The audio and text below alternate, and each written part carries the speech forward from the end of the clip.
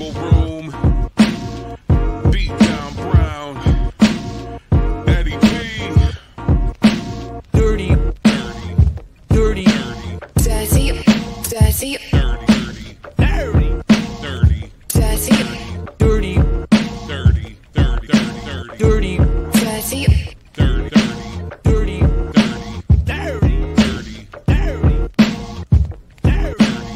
dirty.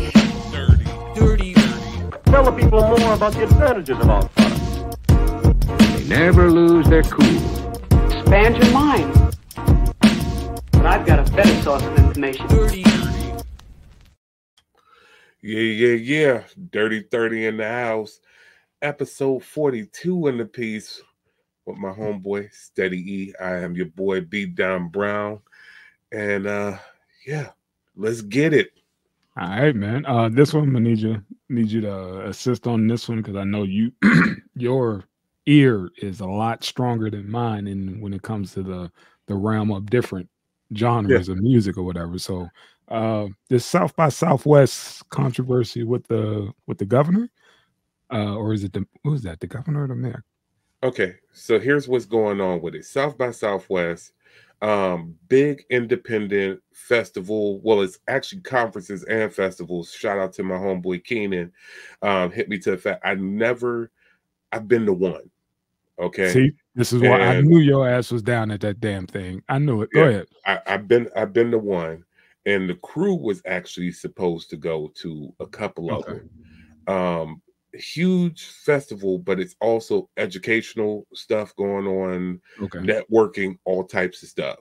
I only knew about like basically 3 days of the festival. That's what I went down for when I went down. Did not know about the whole other side of it. And it's just, once again, as we said in the last episode, that was the internet era, but that was early internet era. And also, let's be honest, brothers' budgets wasn't crazy. You know what I'm saying? We had jobs, but we didn't have grown man jobs. That part. And also having jobs, you got to show back up at them. So popping out and being gone for, you know what I'm saying, a week, 2 weeks. Talking about, I'm about to get my music on. That wasn't happening. Yeah. But with this being the case, it's a huge festival. You go through with networking for, I'm finding out now, literally for education and educators,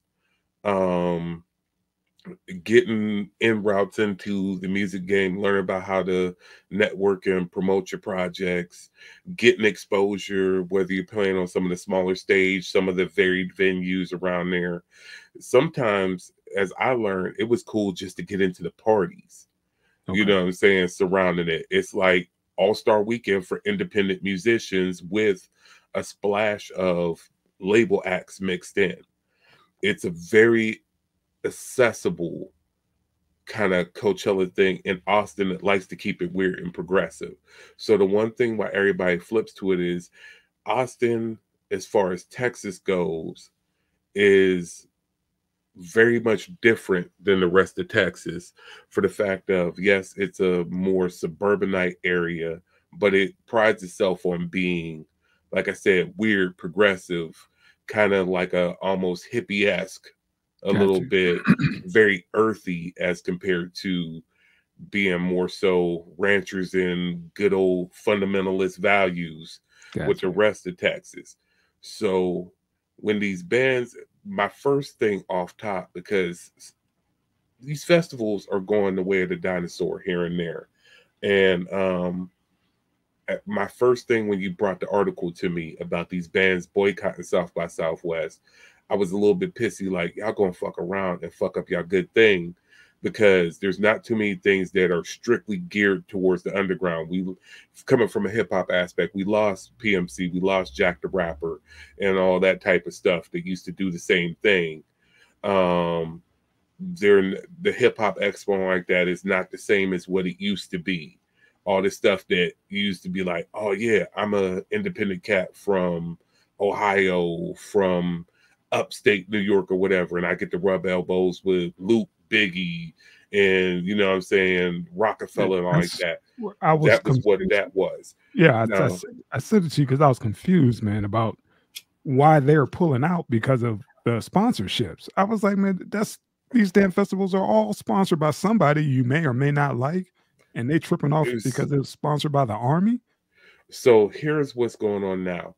With dealing with something that's independent, you're dealing with bands going back to our Rage Against the Machine thing back before. You have bands that are very politically charged, very much, and also remember these are international bands. So this isn't just stateside bands going to this. You have people. One of the bands was from Romania that was pulling out. Another one was a band that did have Middle Eastern members in the band. And so these are people that directly don't like the fact of what the big issue is, talking around and kind of explaining to those who don't know what South by Southwest is. The big controversy right now is one of the major sponsors going right now is the U.S. Army. And with that being the case, the Army is, of course, poking their nose in everywhere besides football right now because they're down on recruits. Military is not getting people in like they were getting people in before, and they need to put their faces out wherever they can get people. Gotcha. Current standpoint of what's going on over in Palestine right now, people aren't digging the Army. And so a lot of these bands is like, okay, you know what? Fuck the festival. Y'all got them. But I mean, like you said, there's problematic sponsors. If you go and look down that list, you're going to find somebody who's on a list that you don't like. That's why I was like, y'all fucking, as to your point, this thing going to go away like the dinosaurs. You keep messing around and boycotting, and all of a sudden everybody start, all these sponsors you don't like or whatever, and that's funding this shit from top to bottom. It pulls out. There is no South by Southwest. Right. And what I looked at is they were not to. I'm not going to dismiss anybody's protest, but to a grand scheme of things, these were dropping the bucket acts as far as it goes. And the one thing about how wild South by Southwest is, aka Musical Freak Meek, but it's all about the side parties. So the fact of having a protesting the show while the show is going on, that's kind of the most South by Southwest thing that you could possibly do. Got it. Because I shot out another pod when the blog era pod that Pharrell and all them were a part of bringing out, when they're talking about all the big fresh hip hop blogs that went and kind of took over South by Southwest and through big major events. They started off by side parties. Nice. So your side party can now kind of overtake the festival. So it's, once again, it's all one big cycle. We keep saying that everything is cyclical. It is. You know what I'm saying? Whether it's, the brothers on Deeper Dives talking about it, how things go in these cycles, whether it's us looking at it from the music and culture aspect and things going back to what it was. And you know what I'm saying, whether it's you brothers when y'all sitting up there on 3PMD talking about how, stuff is looking like the 60s again as far as the way these police are stormtrooping and everything goes in these cycles. Right. And going in these cycles, you have the fact that new genres take over. We hopped out of the festival only to go back in the festival, and we also removed this sponsor on it. The one thing I look at it is, we know the fact that the government literally prints money. If I'm going for exposure and a government agency is in there, big up in my festival, yeah, I don't have to like what y'all doing, but I can use that to get my message out there. I can make a better protest on your stage. Yeah, because like when L flipped, did that free plug for FUBU on that Gap ad. When they were like, they're all clapping at the end, which is so hilarious because they didn't understand what he just did, but they thought it was some slick shit. Like, oh man, that hip hop, I loved it, which was one of the all-time greatest until somebody, I don't know who, dropped 2 nickels and was like, do y'all know what he said? during the ad that y'all paid for, the multiple $1 million y'all put up shooting this damn Gap video. Y'all He got the paid hat him. on. He got the hat on, and he gave the plug. Like he had That the was hat. the slickest shit ever, and it was like that bastard got us. He got us. He got us to pay him to promote his own brand. Got it. Okay, got it. He got us. He got us, and that what popped in my head when you said that, using their funds to do your thing. Like, yeah, man, get on that platform, man. That's a huge ass platform. Use it and still do your thing. And like you said, the most South by Southwest thing would to do a protest during the goddamn concert. Yeah, yeah. Sponsored by the army, you know. Yeah, I'm gonna make y'all pay so I could talk shit about y'all. That part. Yeah. Secure your bag and have the maximum amount of eyes, because they live cast the festival. It's probably still going on right now, but they live cast it on YouTube. They stream it on Spotify.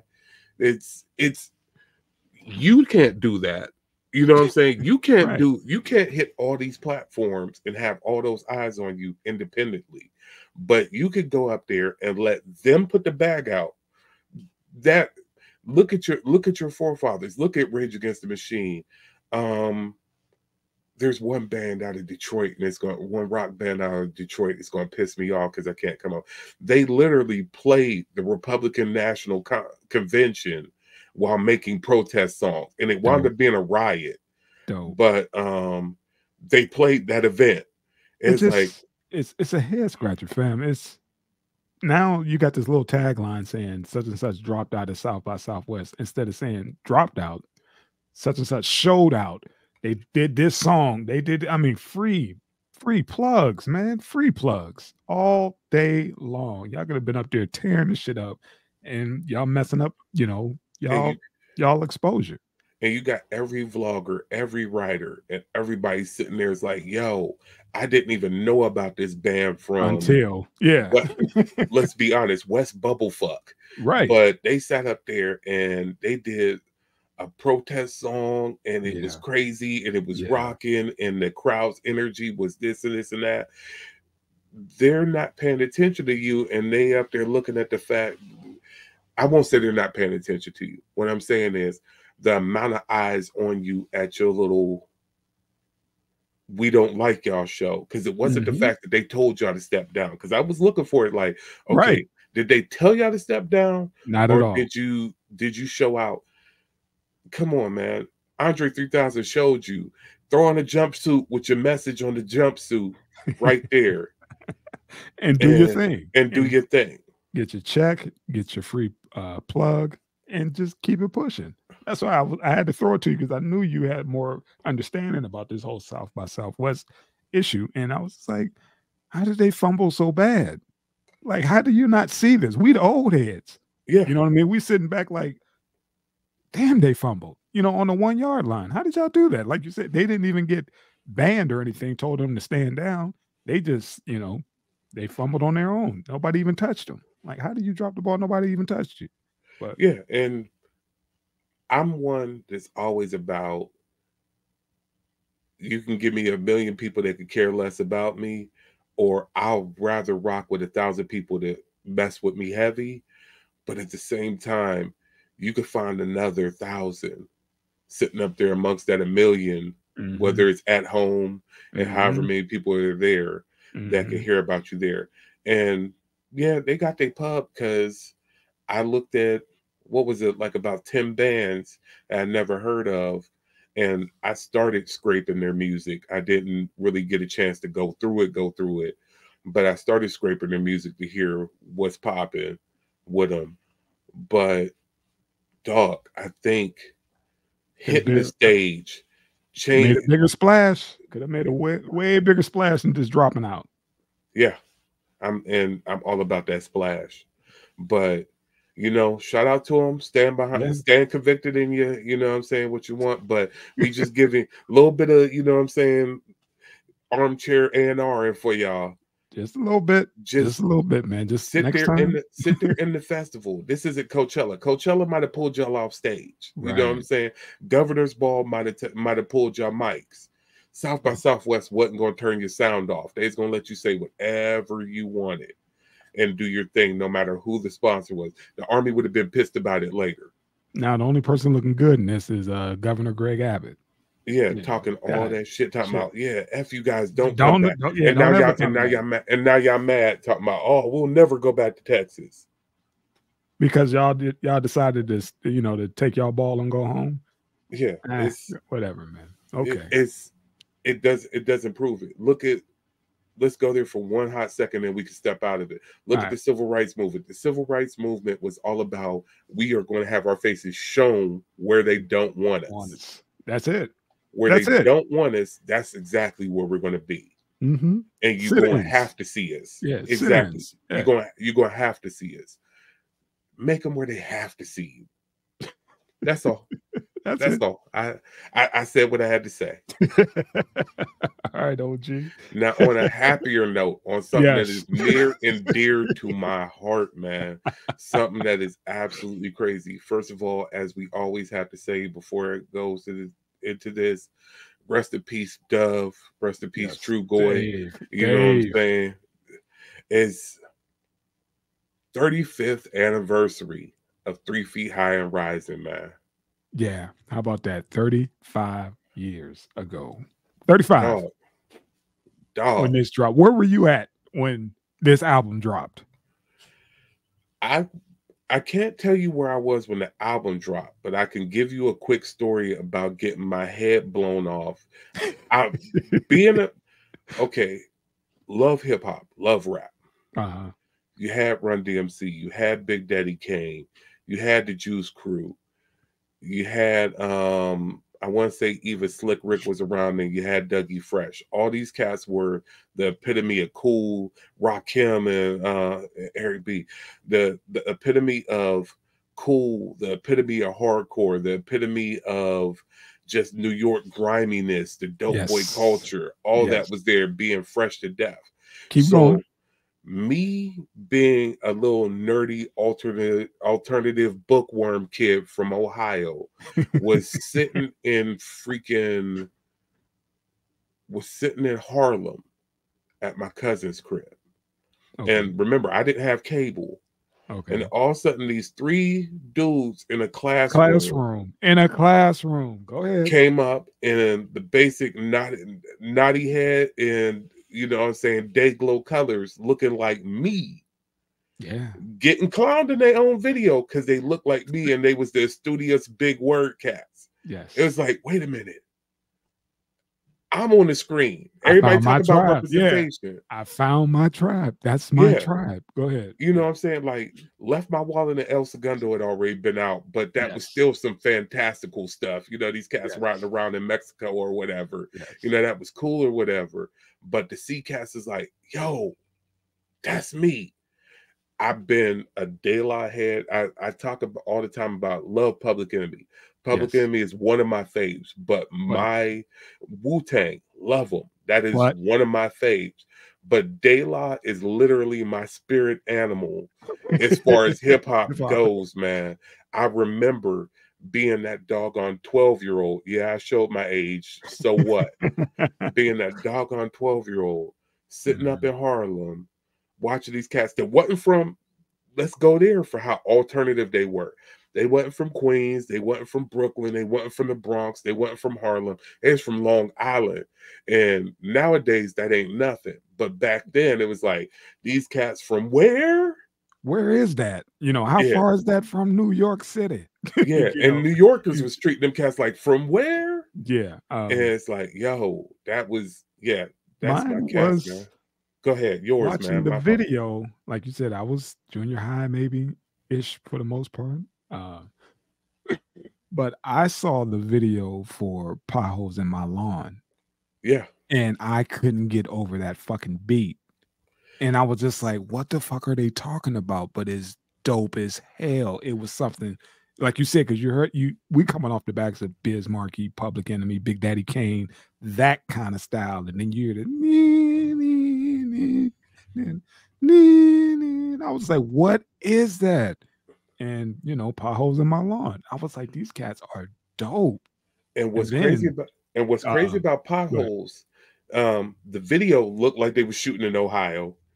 Man, Off top. And yes. then right behind me, myself, and I, the potholes joint kicked in. I had heard the joint before because one of the homies up the street was always one for having a new tape when it came out. Yeah, I said Gotcha. tape. Tape. I said tape. Right. He was the one for having a new tape. I was happy that I was able to grab full albums. That was the dude that was splurging on singles. Gotcha. Like, you know what I'm saying, when they was coming. So I heard the joint, but I didn't know what was up with it. So to see, like I said, my first experience was seeing Me, Myself, and I, and then getting the potholes video right behind it, because it was like a little micro celebration of them. And dog, that album, timeless.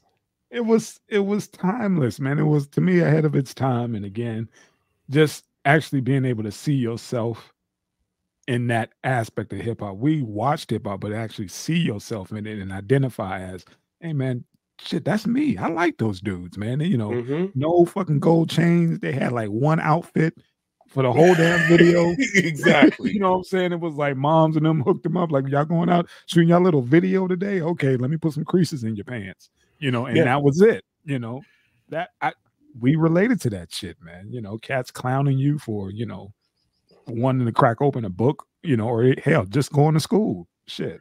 But let's go there on several things that De La said this when they dropped the first artificial intelligence series in their albums. They talked about they were the first to do a whole lot. And going back to Flowers, one of the first acts to do a remix where you going with it was the second album with the Buddy remix, but the I Know had the remixes on it and all that stuff, where cats wasn't really remixing like that. They were just dropping new songs. Shout out to Prince Paul. Go ahead. Shout out to Prince Paul for real. But because of Prince Paul and their funny nature too, but because of Prince Paul, one of the first acts to actually put skits on their albums. That's groundbreaking. But yeah, go ahead. Yes. It was like, you know, Puffy came up with that album talking about he invented the remix. No, De La did, dog. No. De La invented the remix. Yeah. And also on top of that, like I said, skits on albums, that wasn't happening. At all. Being extra funny, but not being a comedy rap act, that was them. Because you had a couple cats that were like Biz. Biz was funny, was silly or whatever. Right. But Biz was still more so, he was the clown prince of rap. For cats that was serious about what their craft was, but at the same time brought the humor in, that was a classically a De La thing. And also talk about cats bringing their protest to the forefront, being the fact that they were protesting against being every other style of rapper, going with the Daisy Age. Like they said, if at that time, if they realized how much they would have gotten categorized as hippies, they probably wouldn't have been on the hippie vibe. Right. But one, showing that peace and Daisy Age right there, showing that you didn't have to be the ultra hardcore cat. One, I thank Run DMC for bringing hardcore to rap, bringing that street aesthetic to rap. Right. Because Lord knows we didn't all need to be wearing fishnet shirts and like spike studded gloves, and like multiple belts. You know what I'm saying? Or pharaoh robes all the time. You know, thank you, Run DMC, for bringing real clothes back to it. But I do appreciate De La for whether it was the dashikis, the medallions, the braids, and everything else in their manner, bringing that alternative lifestyle of, like I said, bookworm cats. I don't know if you got an Arrested Development without De La being there. I don't know if you got, Poor Righteous Teachers existed, but I don't know if PRT could exist on that level if you didn't get a De La first that broke through. Right. And because, I mean, Cass was doing the knowledge in their records, but it was subversive. It was still, you know, Rakim and Kane was both doing the knowledge on their records, but they still look like, you know what I'm saying, the Supreme Team. It was both smooth operator. Yeah, man. Still player, but I'm gonna put some in your ear as well after that. you know. Exactly, but to be straight up and down, the cast that's up there passing you pamphlets talking about you doing today's mathematics to look like that, Right. and to do Right. that, you needed De La there first. So this Yeah. album was so groundbreaking. It's so crazy, man. 35 And years old, man. 35 years. years. And Oh, the one thing that it keeps making me mad about is, and where I say your protests, going back to what we were talking about before, record labels go and stand behind South by Southwest, and you look at the predatory nature of record labels and the fact that we can only truly celebrate this album 35 years later because of how oppressive their deal was. oh my God. And Dave didn't get to be here to see all of it in its greatest fruition. Mhm. That sucks. Very much so. That Very much sucks. so. So you talk about who you need to be screaming out on. Scream out on these record labels up there, just literally putting cats in slave contracts, man. Holding them hostage for life, not letting them get any of this benefits of this new era of music, streaming. You know, they just got their rights. They just, and it's like, you know, one of them had to pass on for them, you know, not after the fact. They won, you know, I guess he was around just right before it all got, you know, got all put Like together. literally, the ink wasn't dry and then he passed. Yes, you know, that part. But it's just like you said, the misplaced anger. You know, this whole South by Southwest thing. Y'all should have been doing that with the labels on the backs of 3 Feet High and Rising. You know. Yeah, man. But yeah, incredibly impactful album. Like the catalog is so much. It's so much a conglomerate to me, and I kind of start blending stuff now. It's making me go in now. It's like, okay, what was just on that album? Like I said, I know was on there. The magic number. First of all, unfortunately, one thing that came out of these two albums was the fact that it changed how we were able to sample because of, unfortunately, what happened with the it wasn't the magic number. The magic number is the Johnny Cash and the James Brown samples. It was the Turtle sample that got them and ate everything up. But I mean, I take that back. They did invent it. Buddy is off of this album. That's not off the second album. Buddy is off of this album, dog. Okay. All right. So outside of whatchamacallit, outside of the symphony, bringing posse cuts and crew cuts up there. You know what I'm saying? Yeah, and we don't have that no more. No, not like that, man. Oh my God. I mean, that's a whole nother conversation. I'm definitely gonna put that on the list, man. We're gonna talk about the best collab. You know what I'm saying? Like the whole crew collab, which ones, how you rank them. Yeah, let me put that together. Yeah. But yeah, you got Buddy on here, and Buddy on the album only had Jungle Brothers and Tip. Then you add Mo and Latifah on it on the remix. Like you said, Potholes, Say No Go with the Hollow Note sample, man. Oh my God. Dog, I know, like I said before, Jennifer taught me, man. Can you keep a secret? 3 is the magic number. I mean, dog, plug tuning when they first introduced the plug. Come on, man. First of all, cats up there having 5,000 aliases, man. I wonder where I get it from. Yeah. Cats having 5,000 aliases, man. I mean, they did so much and never had a sophomore slump. That's what the crazy part about it was. And never had to stunt. You know, the numbers did what they did, and they have a cult following. You know, they could do whatever the hell they want till this day. Yeah. You know, till this day. So shout out to De La, man. 35 years. Oh, I love it. I love it, man. It's crazy, man. We definitely gonna have to dig deeper into you started something with the posse cuts. So yeah, definitely gonna bring that back and get into it. I'm gonna have to holler at Ill with that one. I gotta holler at Big Wit, man. Got you. The only person outside of, you know, the major DJs in the area, shout out O Money, shout out Dirty D, you know, and the like, um, you know, Ross the Boss, everybody, you know, outside of the major DJs, Wit was the only cat that I knew that was digging in heavy to the point of, yeah, I'm definitely gonna have to confer with him Yeah. and break it out, because he'll break one out that's like, man, I forgot about that one. And I'm not like, because I got some aces up my sleeve that I had you up there like, yo, but you know, Right. you got groups that came out that were doing stuff, and like I said, the whole Juice Crew thing Mhm. was one thing, but it was kind of a one-off, and then Yeah. you had your Self-Destruction and All in the Same Gang. Mhm. But they allowed to go and literally establish With the females. yeah, Yeah. but establish what come on, what's the name of the crew? Because I don't want to go with Soul Aquarians, like Native Tongues. Yeah. The birth of the Native Tongues happened on the De La Project. Yep. Tribe was there first, but Native Tongues didn't happen Right. till Buddy. then. Yeah. Yeah.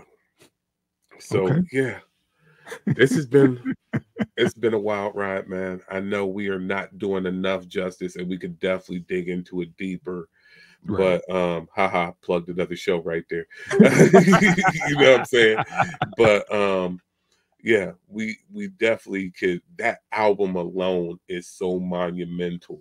That Mhm. albums like that is just like having the anniversary of like Straight Outta Compton.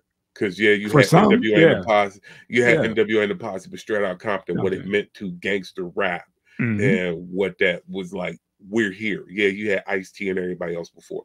That's what De La was to establishing what everybody did with this album. So yeah, Mhm. absolutely nuts. Love it. And yeah, I'm probably going to be banging that tonight at work, man. I'm probably going to be Yes, banging sir. that tonight at work, man. Yes, sir. That's that action. Anything else you want to shout out? Anything else you want to say? Just get down in the comments. Let us know what you think about.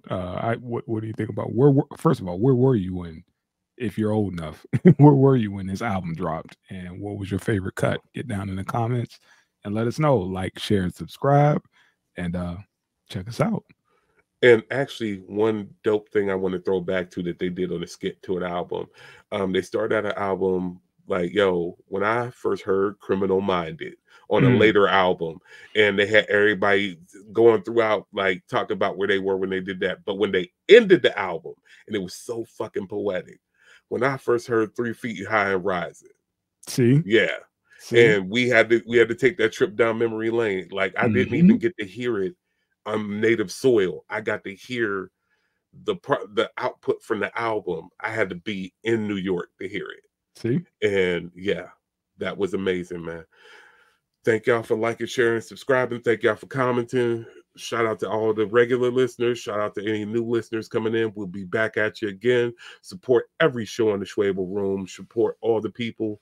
We thank y'all. We love y'all. We out. And I'm going to roll that beautiful beam footage right now, y'all. Peace. peace.